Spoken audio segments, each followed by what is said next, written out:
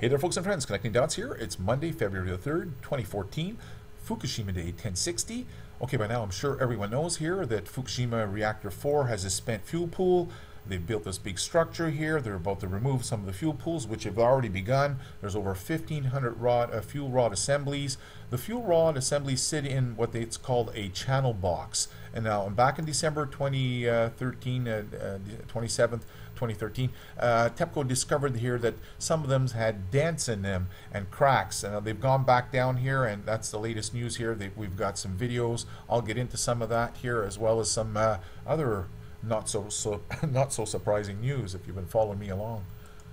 Okay, so this is the video here. I'll leave a link to the video. Everything's from the TEPCO website. It's all down below in the Show More tab down below this video, as well as all the links to all the stories. I'll play some of the footage here. As you can see, it's clearly cracked.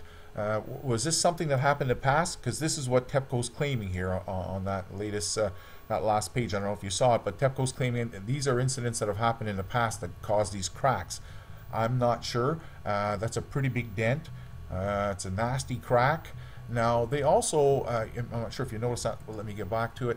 They went on to say that there was no change in the radioactive material concentration in water of the spent fuel pool and the doses obtained by the area monitoring. So they're basically saying that the cracks have not affected the radiation. It's still normal. There's no meltdown taking place. The rods are intact.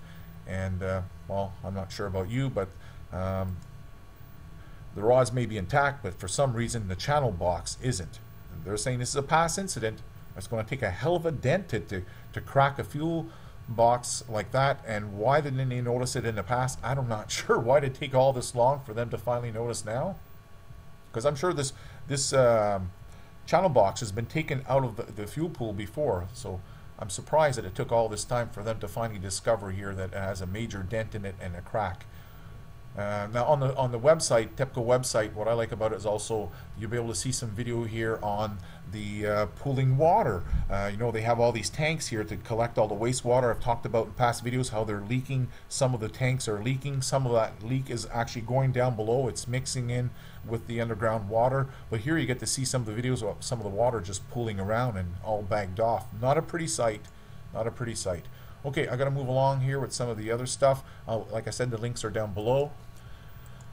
Okay, and I'm putting this up here because I really, my goal has always been to inform people. I don't make any money. I don't have any ads. I've put a donation up on one occasion in the past here, and that was back when I did the radiation tour, Cross Canada Radiation Tour in 2011. I made a video. I mentioned it. I said, if you want to help me out, I'm spending my own money. I'm doing a tour.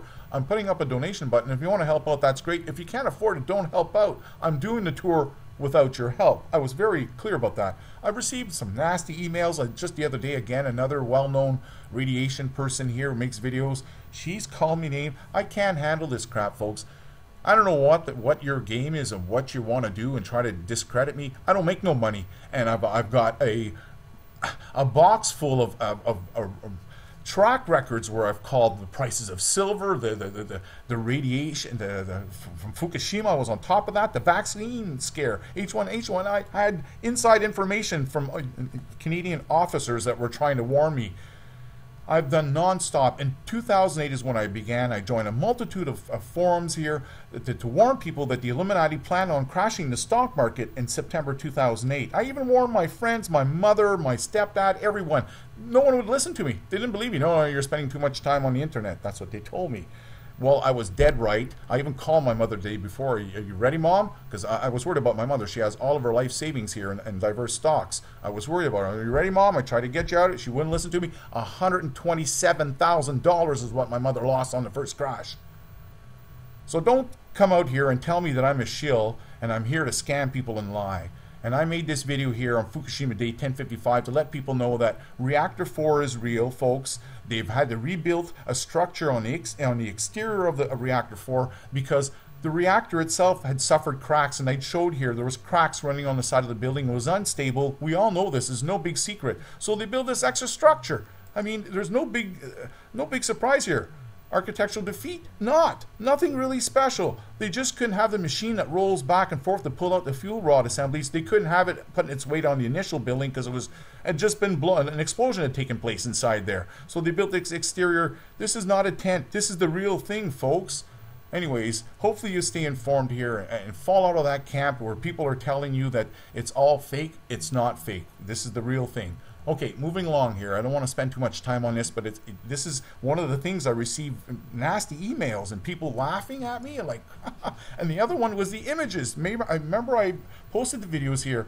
These were images that were posted by the Embassy of Switzerland in Japan. I'm sorry if I didn't say it quite right in my videos, but I left the link there, and I was I wasn't hiding anything. I showed here how they published this stuff, and then I got a whole other series of nasty emails. People tell me, no, that's not real. They're saying that the corium itself was not at the right position, and that everything was wrong. Well, guess what?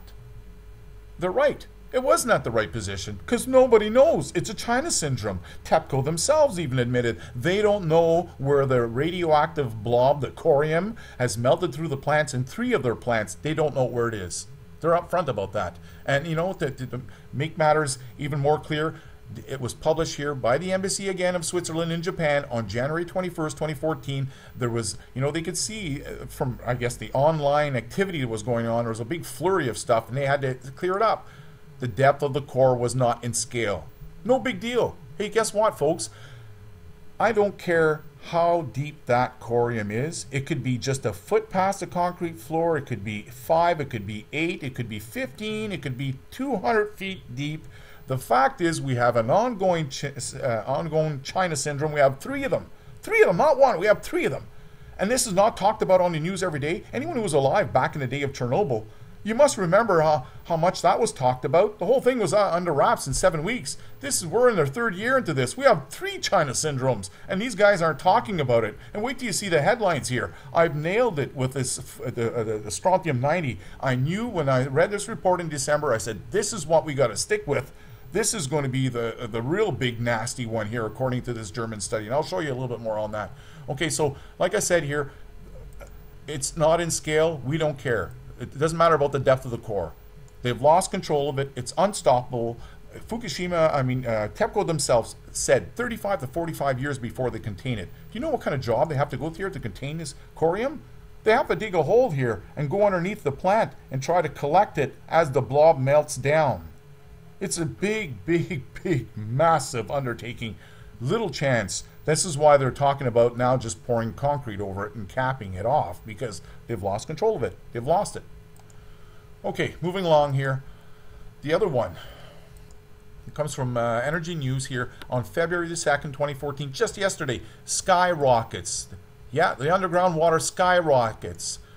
From nothing to 1.7 million becquerels per liter of what? Strontium 90. I'm telling you, the Germans nailed it, folks.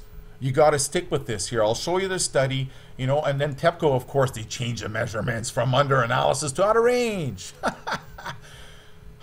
Sad. They're doing everything they can to minimize. Okay, so the German study here, and I posted this story before. I'll leave the link again down below if you want to read it and share it with your friends in case they're calling you crazy or whatever. It was from the 1990s, and it was paralleling the situation at Fukushima, and they went on to say here, after a core meltdown accident, it cannot be completely ruled out that the melt will reach and partly penetrate the concrete foundation. Yeah.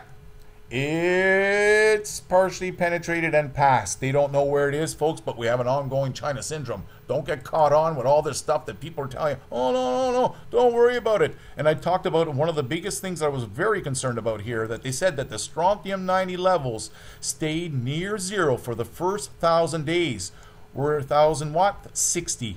We're only 60 days kind of over this thing here, and if you've been watching my videos over the last couple of days, I've showed how the levels have already started peaking out here. The last few videos, and I just showed you another one here from yesterday.